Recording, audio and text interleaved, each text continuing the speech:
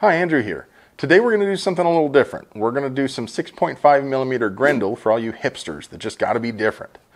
6.5mm is essentially a 25 caliber bullet on a 7.62 by 39mm case, and it has generally a pretty high ballistic coefficient, which means it can be fairly flat shooting for a relatively low velocity.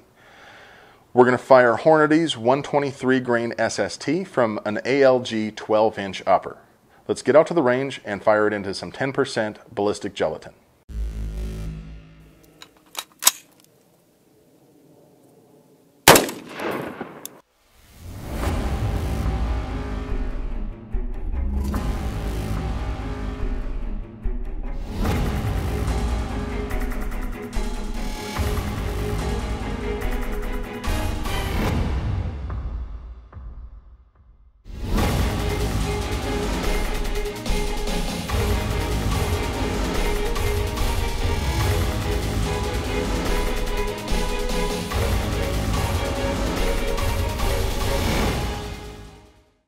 All right, guys, this is pretty impressive.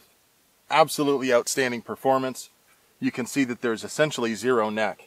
If you wanted to be super conservative, you could measure that at maybe half an inch, maybe.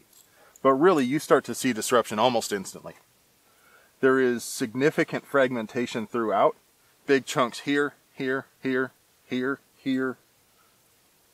And they come well off of the main track.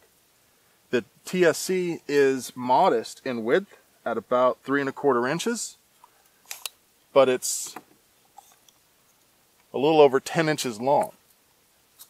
Still dropping little fragments along the track here, but these would not contribute to wounding a great deal. Total penetration, 16.7 inches. Let's get a look at the projectile.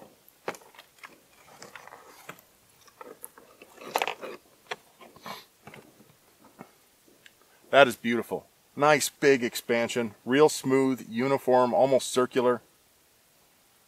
You can see that the jacket stayed intact with lead core for the most part. Of course, there is fragmentation throughout, so it's not 100% weight retention.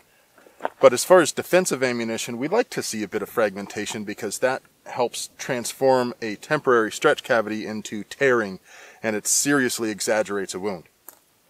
This is absolutely excellent. The penetration is almost perfect. We want to see penetration for defensive use between 14 to 16 inches. Of course, you know that the minimum is 12 inches and the maximum is 18 inches, but ideal is 14 to 16, and this was 16.7, so it was nearly perfect. We'll get some good photographs and measurements when we get home, but this is outstanding performance. If you wanted to choose a 6.5 Grendel for home defense, this would be close to the top of the list. All right, so outstanding performance. Penetration was perfect.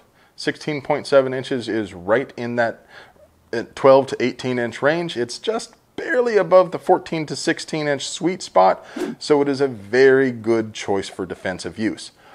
Basically no neck. This thing started expanding almost immediately.